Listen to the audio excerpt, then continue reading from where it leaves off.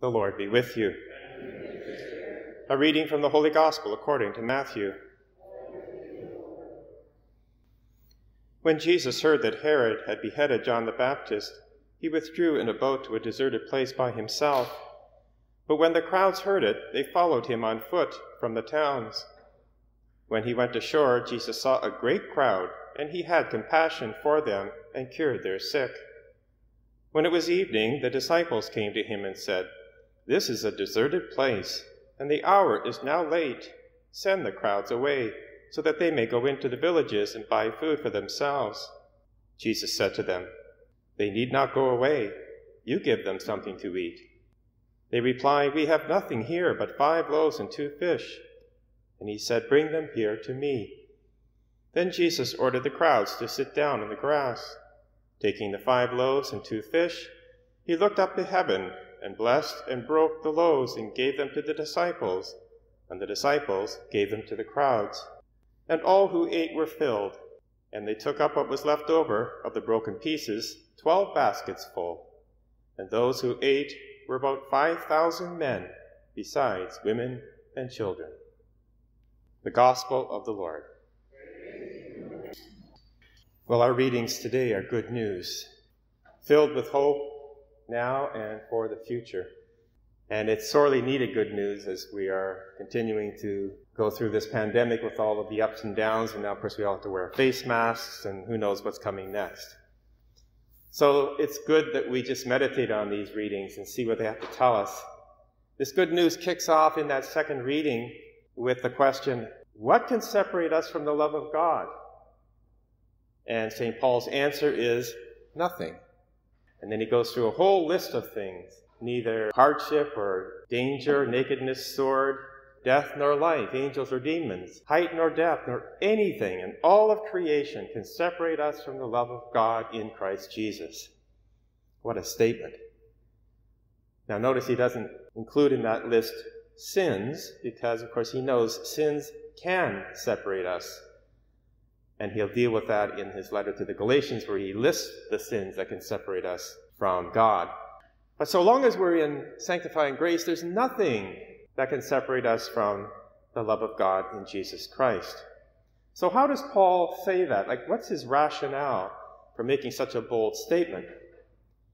Well, it's found in the first reading. It's found in Isaiah chapter 55, that beautiful reading about coming to this banquet.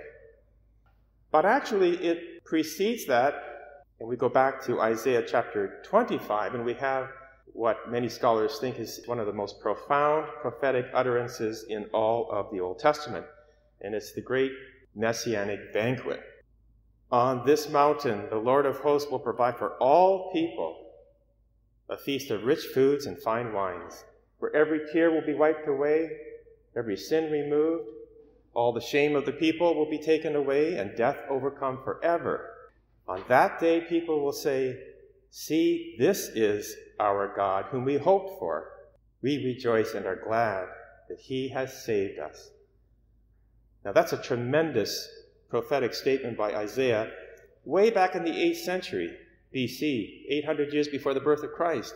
He's looking forward, and the Spirit has given him this revelation, that there will come a time when there will be a great messianic banquet, and everyone is invited to it. And that's what we hear in the first reading, an explicit invitation in Isaiah chapter 55, where he says, "Come, everyone who thirsts. Come without price, without cost. It's free. And delight yourselves in rich food." Now there's 2 aspects to this great banquet, and it's listed here in that first reading. The first is a banquet of God's Word, because it says, "Incline your ear and listen so that you may live." So it's this great teaching that is being pointed forward when the Messiah comes to take on our flesh and then gives us the great teaching that he does, beginning with the Sermon on the Mount. But the second aspect of that banquet has to do with what he says there at the end. He invites us to an everlasting covenant. Now, what does that mean? Well, we hear about this new covenant, this everlasting covenant, in the very words of Jesus. And where? at the Last Supper in the upper room on Holy Thursday, where Jesus brings out bread and wine. And this is after he's given his great discourse in the upper room. If you read John's Gospel, chapters 13 to 17, it's all laid out there for us. It's as if we're up there in the upper room with the rest, because we hear all of this great teaching, the washing of the disciples' feet and so on. But then when Jesus brings out the bread and he says, "This is my body, take and eat," and then he brings out the wine and says, "This is the cup of my blood, the blood of the eternal covenant." So there he picks up from the prophetic utterance of today's first reading. The eternal covenant is in Christ's blood, now sacramentalized for us today. Now, to prepare the people for such a difficult teaching, Jesus performs a great miracle of the multiplication of the loaves and fish. And the apostles find themselves, of course, in an impossible situation because thousands of people have come to listen to Jesus' teaching and they're enthralled, but no one has thought to bring any food, and they've been there all day and they're hungry. And the disciples ask Jesus, "Why don't you send them home so that they don't faint?" And Jesus says, "Well, you give them something to eat." And all of a sudden, you just kind of see the panic on their faces. But there's no need to panic. Jesus is present. And after all, the wine had run out at the wedding feast of Cana, and Jesus provided it, and he'll do the same with the bread. And in the background to all of this is the prophet Elisha in 2 Kings chapter 4. Because Elisha, if you remember, was given double the power of the great Elijah. Elijah was just this tremendously powerful prophet, great miracles, even raising someone from the dead. But Elisha had double that power, and so he's able to multiply 20 barley loaves to feed 100 men. That was considered a tremendous miracle because there was some left over. But Jesus changes not 10 loaves, but 5 and 2 fish to feed over 5,000 men, plus women and children, so there'd be many more thousand present. And then 12 baskets left over. So this is a tremendous miracle, and it's meant to be a support for the people to accept Jesus' teaching, difficult teaching as it is, as we saw in John's Gospel, the discourse in chapter 6, when people just simply walk away. Eat your body and drink your blood? They can't imagine it.